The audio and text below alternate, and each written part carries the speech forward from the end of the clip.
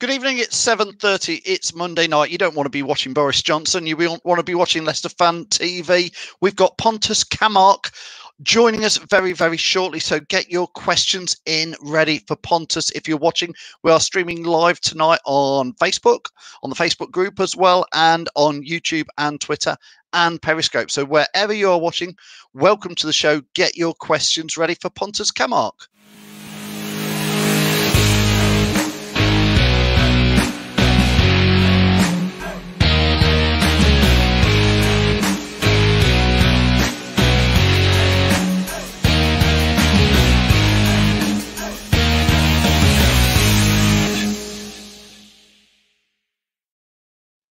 Yes, good evening. Thanks for watching. It is 7:30, so it's time to have another ex-Leicester City legend on the show. We've got Pontus Kamark, who was with us for about 4 odd years, 4 of some of the best years of Leicester's history from 95 to 99.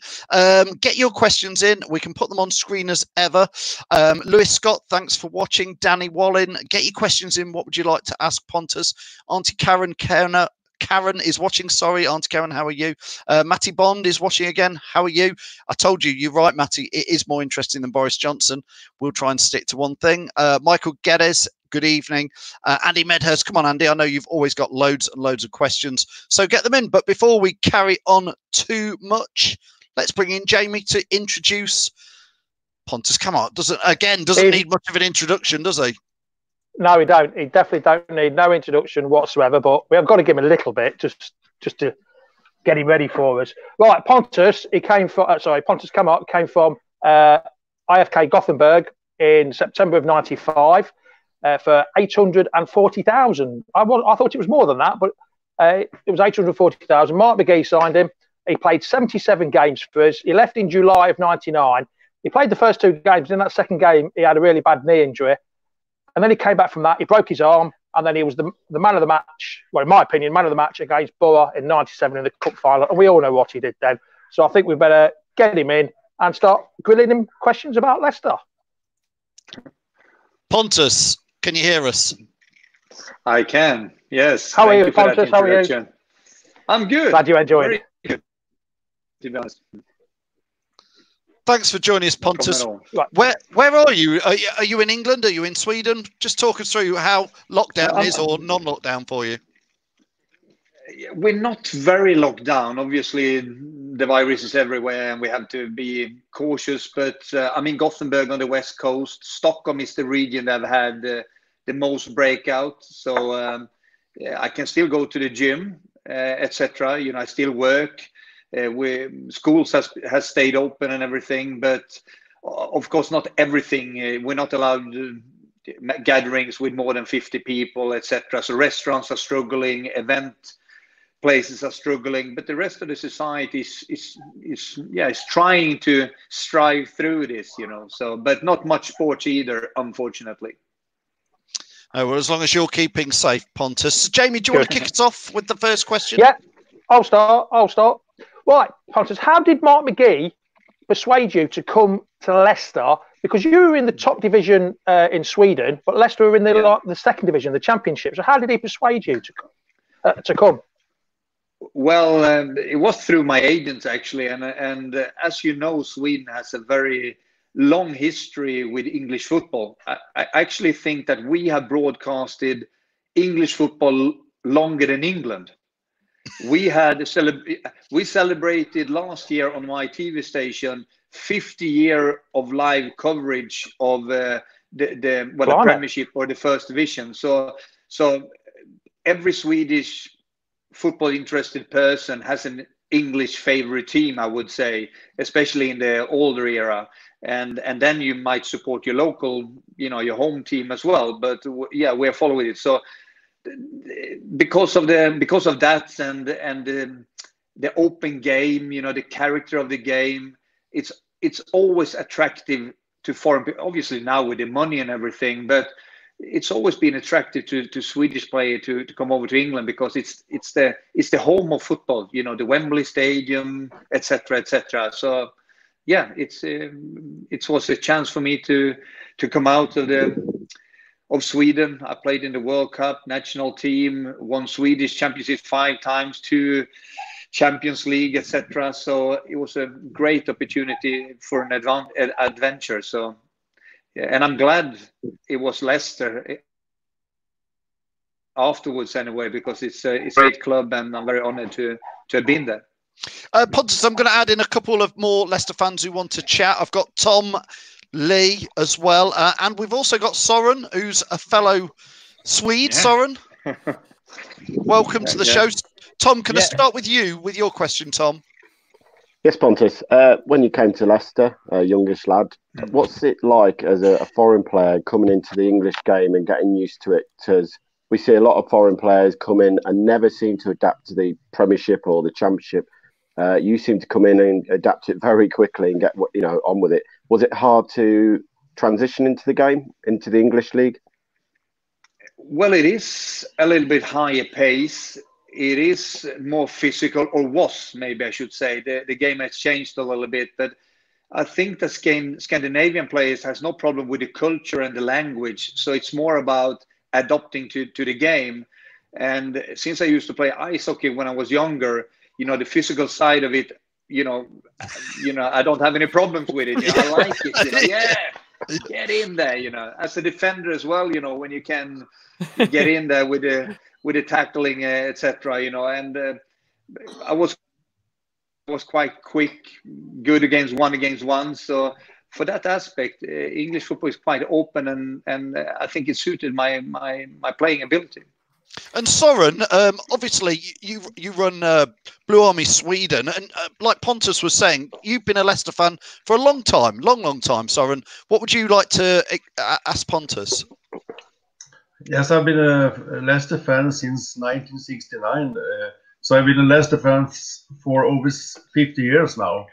And my question for Pontus is, it's inevitable, but I'm going to ask you the question about that guy that you have in your pocket.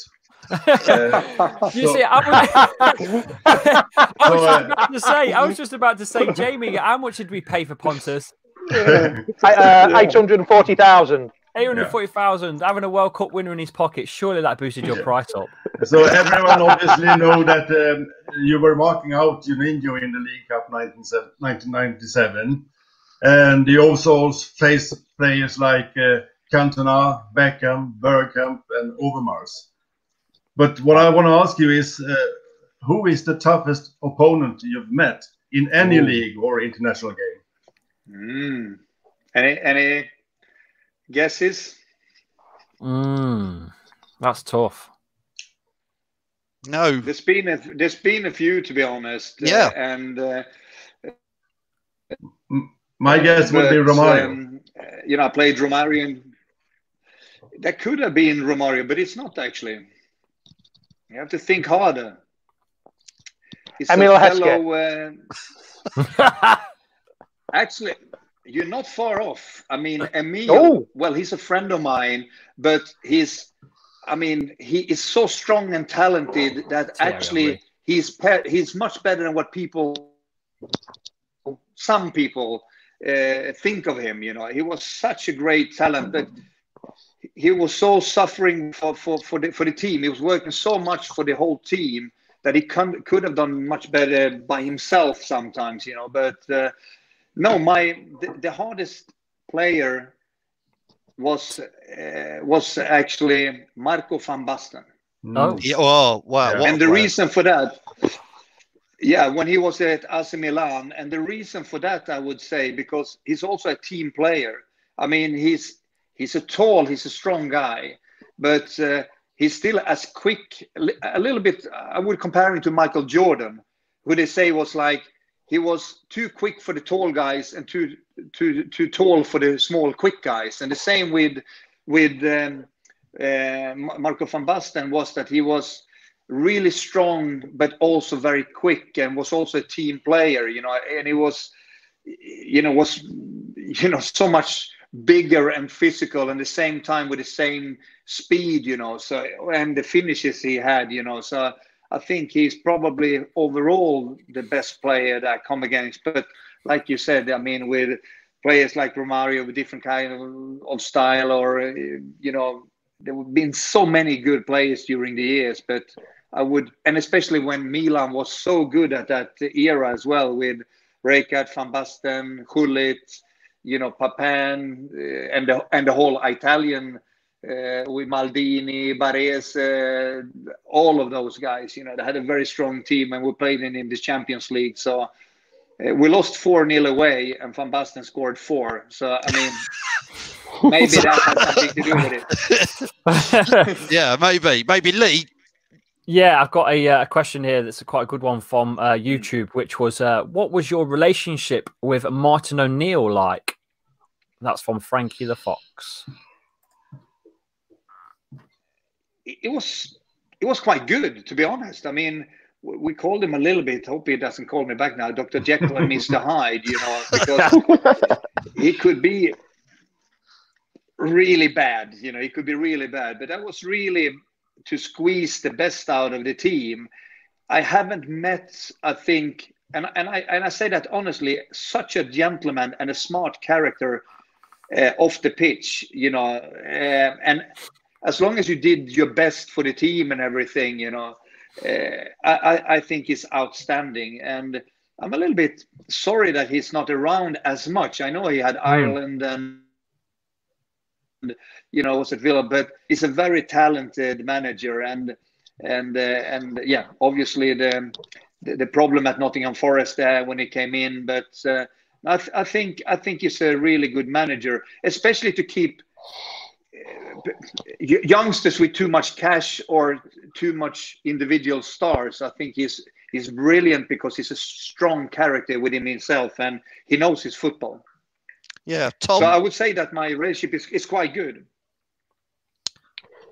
Yeah, I was going to say you play with some very good players at Leicester, and you got to play with some very good defenders in Walsh, Elliott.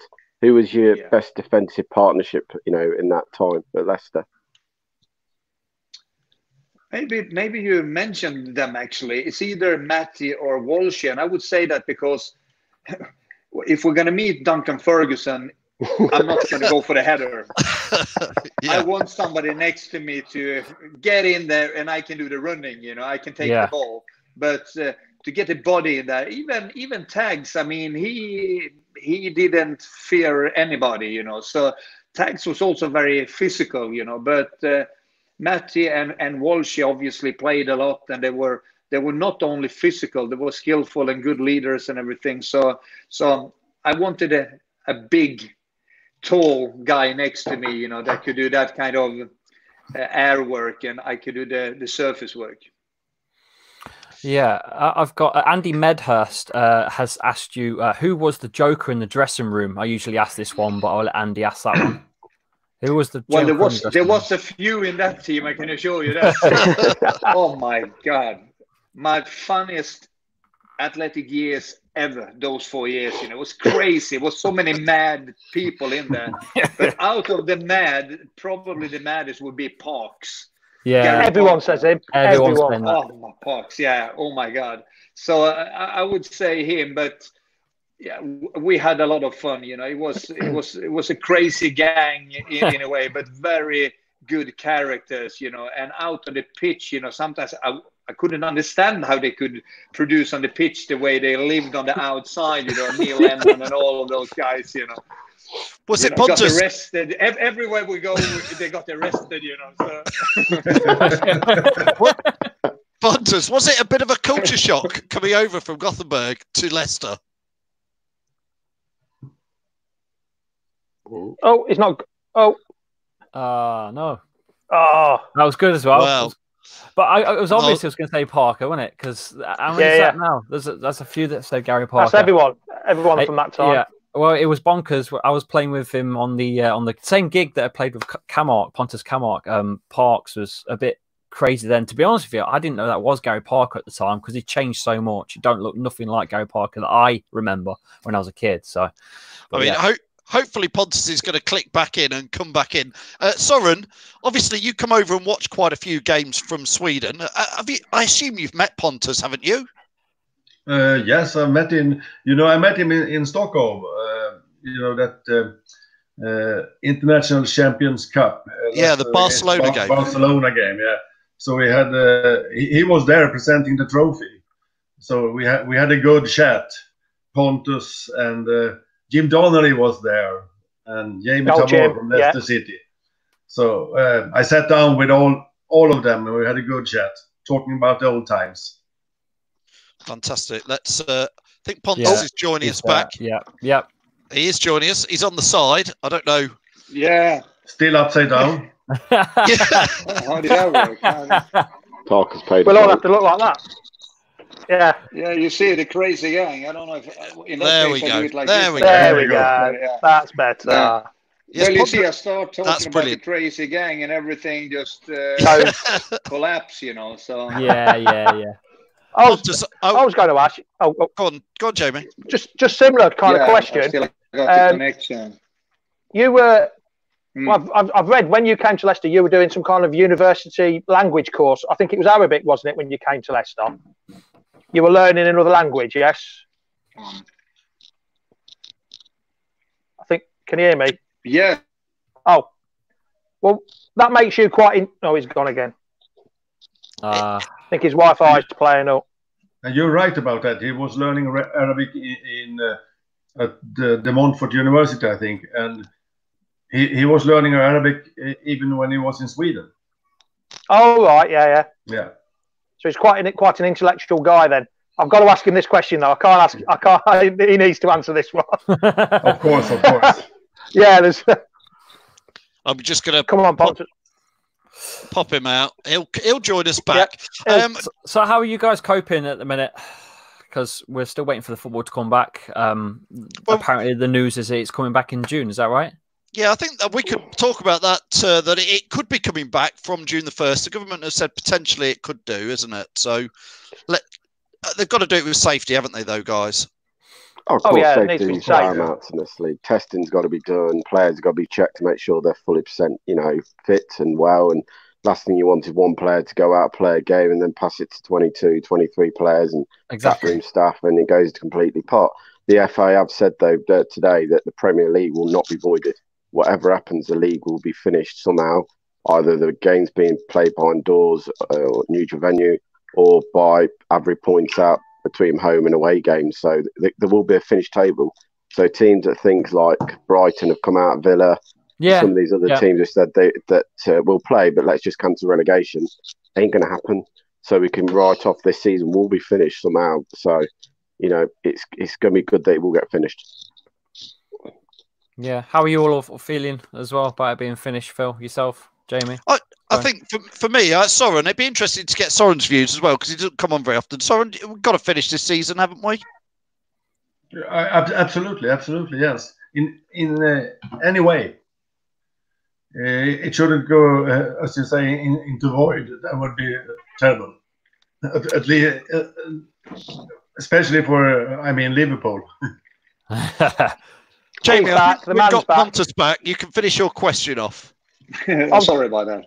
So I was just going to say, you did Soren's just said to me that you were doing a university course at De Montfort and learning Arabic. So you can speak quite a few languages. So you must have been one of the most intellectual at the club and one of the players. Well, who was at the bottom of that list? Who was at the bottom of the list? That wasn't very difficult.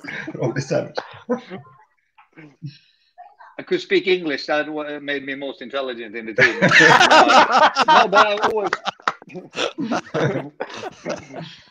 No, but I've been reading a few languages. I did marketing at De Montfort, but I took Arabic on the side, and I've been doing a diploma for in Arabic, and I've done a few other languages. But it's different from over here, because in Sweden you need an education. So I took technical engineering degree in my home country. So sport is not really, you don't make that kind of money. So you need your education for the rest of your life, So I guess that's why the primary school, and you go to university and you practice your sport in the evening, you still do your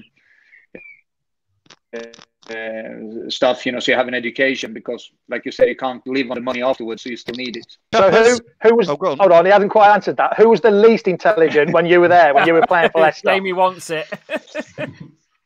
Easy. Savage. Sav. Oh my god. I thought that might be the answer. A stupid blonde, that's easy. He hasn't changed. I can go now. That's all I need to know. I can go. He was wearing the yellow donkey shirt each week, you know. So, but for the worst trainer during the week, we had a vote, you know, that Jaffa or Wallay went around and asked all the other players who was the worst trainer for the week, and I think he won the championship each year, you know, Robbie. So perfect. I've got a question for you, Pontus. In the current Leicester side, who would you love to play alongside? Well, it's difficult to choose one because they have a great side. Okay, Obviously, defensively. Go with defensively then. I like Ricardo. I think that's a fantastic right defender. I think he could play for Barcelona. Yeah. I think he's that good. I think he's outstanding. But they're all good, to be honest, in the whole team. Madison, obviously, Vardy up front. Extremely talented players, you know. So, but I would go for Ricardo Pereira if I had to choose one. Then. Yeah, Ricardo is linked with Barcelona, Juventus, PSG, to name a few.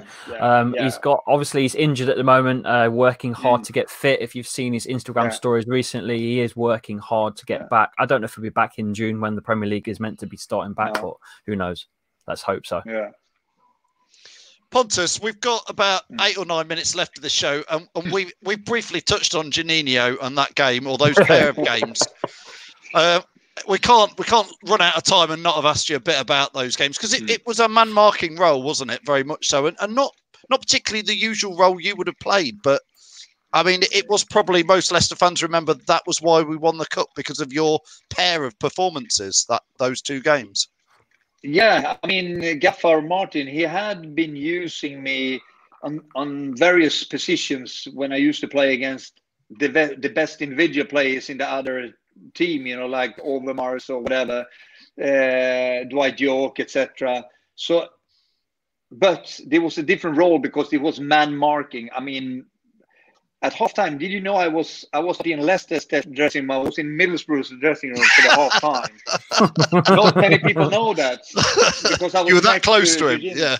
I was that close. No, but it was almost like that. You know, I shouldn't even care where the ball was. Just make sure when he gets the ball, you're there. So that's a little bit different role, but I think that was a good. I mean, it suited me quite well, 1 against 1, and it's better to take.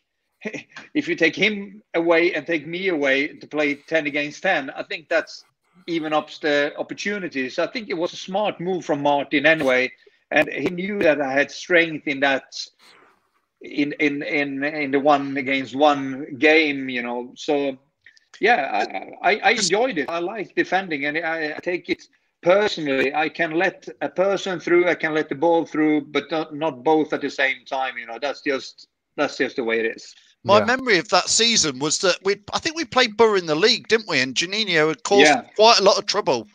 He was a sensational player. Yeah, he was. He was very light and very quick with his movements and good skill, and he produced a lot of. And he thrashed us, like you said, in the league before. They had a couple of others with Emerson, the Silver Fox up front, Ravanelli, Ravanelli, you know, Ravanelli, what player? They had a decent squad, you know, but I think still he was the key man on the midfield to create and to produce, you know. So I'm just happy that it went well, if you know what I mean. And but I think it was a key moment that Martin told me to do that. So all credit to him. Soren, you've been watching Leicester since 1969. So 1997 was the first trophy you've seen us lift. Yeah, it was. Yeah. Actually, I started to support Leicester just after they had been playing the FA Cup final.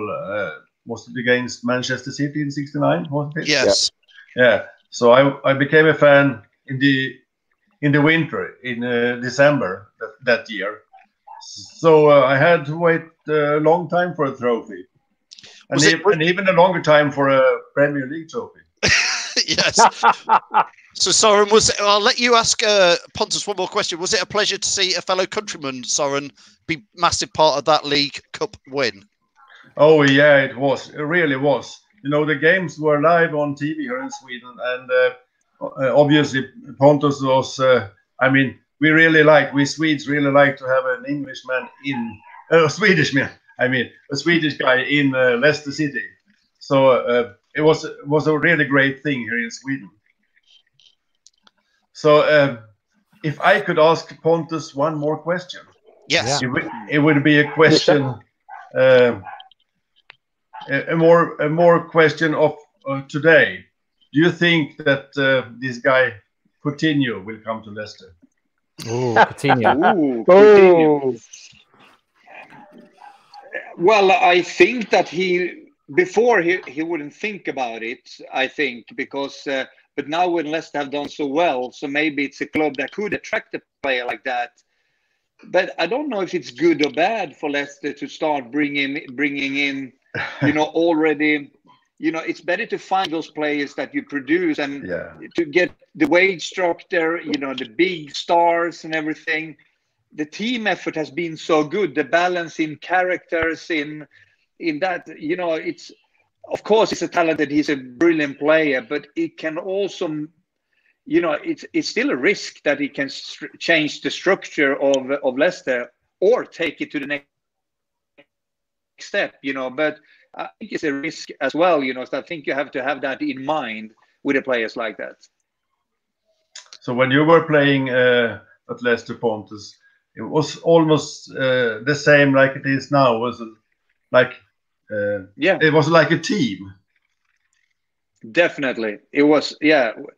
On and off the pitch, you know, I still have more genuine friends from my forward Leicester than I had from all of my football days over here, you know. So we were so glued together, you know, like you asked me before, I know it's short of time, but the difference in culture. And when I got over in November, December as well to Leicester.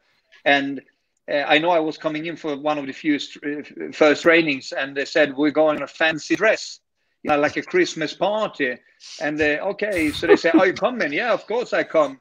Okay, so we're going to gather around 11. And I thought, 11? Isn't that a little bit too late in the evening to start at 11? But it was obviously 11 in the morning. My God.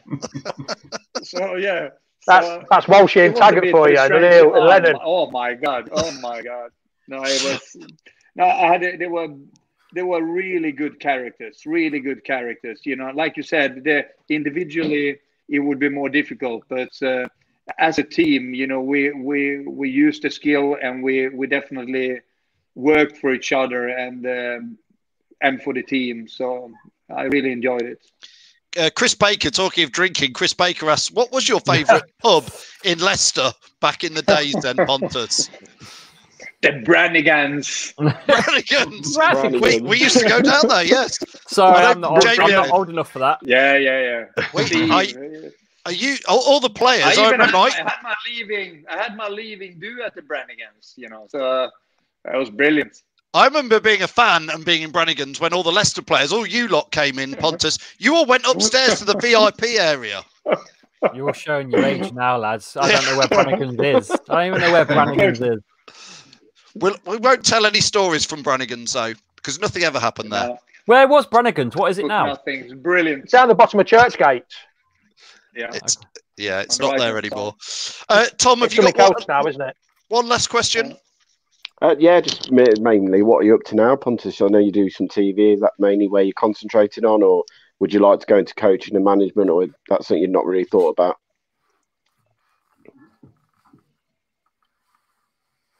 I am actually I run two businesses in my hometown, but on the weekends I work for now it's Viasat. So I've been working with football and television for 20 years now, since year 2000. So hopefully it starts again. So obviously we have the Champions League, we have the Premier League.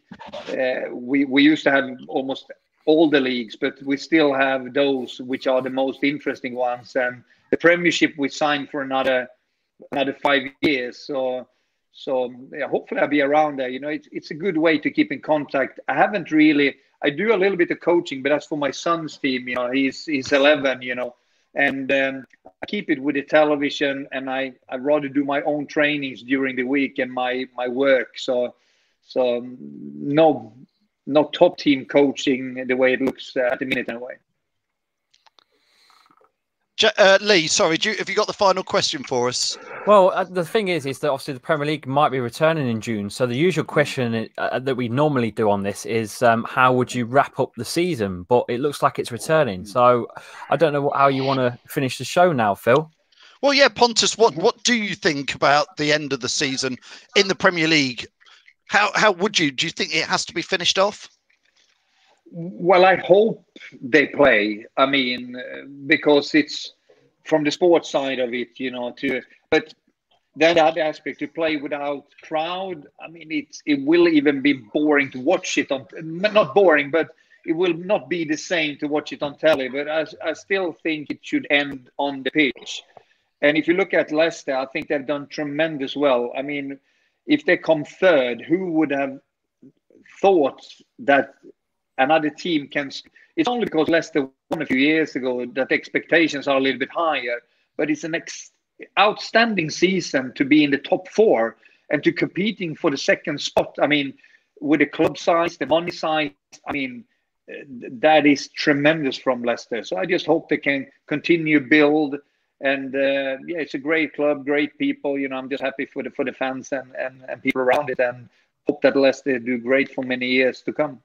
Pontus, you were just one final question from me. Is you were part of probably the best other Leicester side that there ever was, really. That little period for 3 or 4 years. The pub team, the best pub team, yeah. Yes, yeah, probably.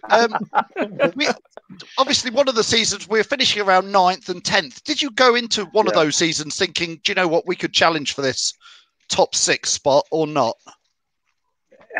Not really. I don't think we were there as a whole group of players. We were, I mean, Man U and Arsenal were really, really strong at that time and could bring in. Remember also, this was before the Bosman case, or just around the Bosman case. So they could bring in like the 2, 3, 4 best outside players in the world, and they still had the rest of the national team in England, etc. So it was difficult to compete with them at that stage. So I think we were 8th at the best, and everybody thought that we would get relegated. So for that sake, we did quite well for a couple of years, and we were there upsetting a few people during the cups, etc. So if we could have continued that to build on for another couple of years, maybe we could have gone up a little bit on the ladder. But at that stage, maybe we were a middle team. Brilliant. Well, I'd like to say thanks a lot from all of us, Pontus, for joining us tonight. It's been an absolute pleasure. Thank you very much. Thank you for joining us, Pontus. Cheers, Pontus. Much appreciated. Thank you. Cheers. Cheers. Tack Pontus. Tack så jättemycket. Ha det bra, Sören. Well, that's it. You go on YouTube, might as well speak Swedish now. Just carry on, yeah. Hörde. I didn't do that one. I was going to do it, but I thought, no, it's too. I'll get told off. Show, yeah. Brilliant. Thanks, All right. Pontus. Thanks Cheers, so much, Pontus. Pontus. Thank you. We'll let you go. Appreciate it. Take care, mate. And thanks, Soren, as well, joining us all the way over from Sweden as well. Foxes never quit. Absolutely. Thanks, Cheers, Soren. Hopefully, we'll see you back down at the King Power for a beer before the game again, Soren. Yeah, hopefully. Fantastic. I'll let Soren go as well. Jamie, Lee, Tom, thanks again as ever. Yeah, are we just going to go now? Are we going to finish it off, or we're not going to quickly talk about the statue that's been planned? Because that's that's massive news. Go on then. It's 15 foot. Is it 15.5 statue of Vishai is planned. It's gone to the council. I think you can go on directgov. Whatever it is, and click on /Leicester. It will be there somewhere, and you can say yes or no to it. I'm obviously voting yes. So go and have a look. I'm voting yes. Maybe we should drop the link on the Leicester Fan TV page for people to have a look. We should do. Yeah, well deserved. It should be there. It should have been there years. Well, not years ago, but. Should have been sorted. It takes time to do these things, but it'll be there. And it will do. Great. Jamie, who have we got coming up next? On Wednesday night, we have got Canadian international Ian Hume at 7 o'clock. Hume. So that's Wednesday night. And then on Saturday, Hume, not quite the same as Huth, but on Saturday, we've got Lee Peltier at 2 o'clock. Fantastic. Another So Sven signing. plenty of action coming up here on Leicester Fan TV. Thanks, chaps. I'm going to let you go while I wrap up. Thanks to Jamie Cheers, from the all. Fox's Arms. Thanks to Chappers. Good Cheers, night. everyone. See And thanks to Tom, who's still wiping baby's bottoms, I believe. Definitely. Cheers, lads. See you later. Cheers, Tom. And thanks most of all for everybody who's been watching. We tried to get as many comments in and questions in as we could. Keep safe. See you on Wednesday when it is Ian Hume. Get your questions ready for Ian Hume. Until then, my name's Phil. This is Leicester Fan TV. Thanks massively to Pontus Kamark for joining us. Entertaining. The best pub team in the land. That's what he called them. I think they were a lot better than that. Anyway, see you all soon.